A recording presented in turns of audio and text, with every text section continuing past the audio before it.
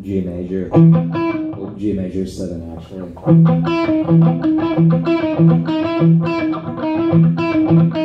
It's really good for both your right and left hands. It's basically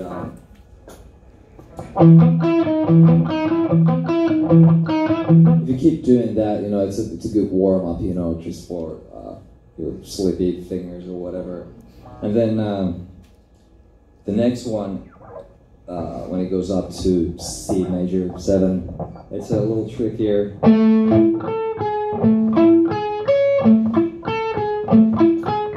And that's all alternate picking too, you know, so it's actually kind of harder than it looks.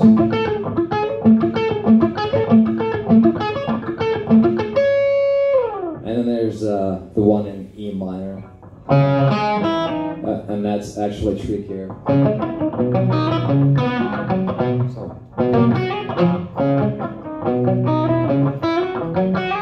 Because there's a lot of string skipping in there, you know. You just do the D string and G string. From the G string, you hop over the B string to the E string. Same the D major.